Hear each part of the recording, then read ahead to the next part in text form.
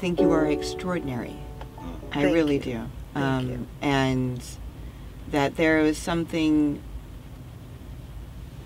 divine that channeled through you and is channeling through you to allow you to continue to do what you did and to continue to do what you do.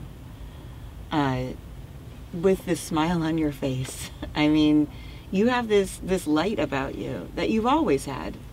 I might have thought that it would be extinguished with everything that you've been through, but it's absolutely not. Yes, I'm getting to just experience, love from these 8 kids. I mean, I adore them, they adore me, and I can't help but smile. I mean, I've been through so many experiences. So many things. We had an opportunity to do a reality show, of course. You're in Hollywood and people have heard about this. Right.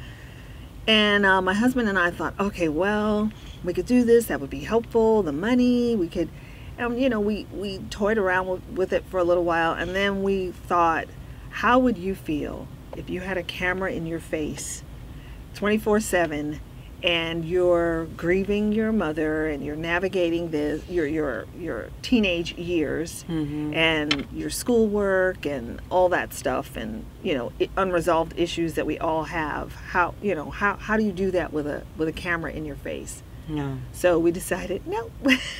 Wow. And and of course it could have helped. It could have been. Would have been amazing finances. Yeah, I'm an actor. Of course, a camera in my face 24 hours a day following me around would have been fantastic, but not for the rest. Wow. Yeah, but one of the things, there was an incident, like, when you're dealing with these things, grief manages itself and manifests itself in different ways. But there was a big bowl of peaches on the table. And one day I came into the room and every peach had a bite out of it. And so we would gather all the kids and say, okay, all right, who bit the peaches? Not me. It was never anyone. Of course. Never anyone's fault. Yeah. But my journey with the children has brought me to other places and taught me things that I never thought I could do. I never, ever thought that I could have the strength to do some of the things that I've done since having these children, because raising 8 children, the financial responsibility, I've had to do other things. I was a caregiver. I was a hospice specialist. Yeah. I became a producer because, not working in front of the camera because I need to go pick up kids at 3 o'clock, but I can leave the set if I'm the one behind the scenes. So just, finding my way. And as a parent, as you know, Laura, being able to say that you're sorry, being able to say, oh my gosh, I did that wrong. How could I have done that differently? What words do I use? How can I fix this? How can I? Yeah.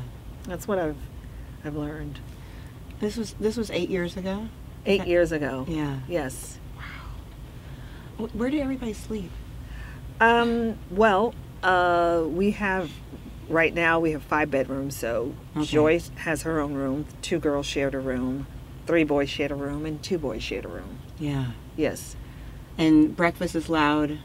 Dinner's loud? No, our house is relatively quiet. It's not really loud. And dinners over the years, I would cook dinner and everybody would get in line and I would serve them and I would prepare food like it was a Sunday feast because I wanted them to all be well fed. That's how I tried to show my love, through the food. That's how I broke through. When they made that comment about the food, I was like, oh, okay. It's my on. Cooking game? Yeah. So what did you do? Oh, it wouldn't just be mashed potatoes. It'd be roasted potatoes and this and that. But, we were raising our kids in Malibu. And I have to say, when you say financially, the Malibu community, friends, family members, I mean, everyone has been helpful and generous. Yeah. Generous to us and, my mother and just everyone.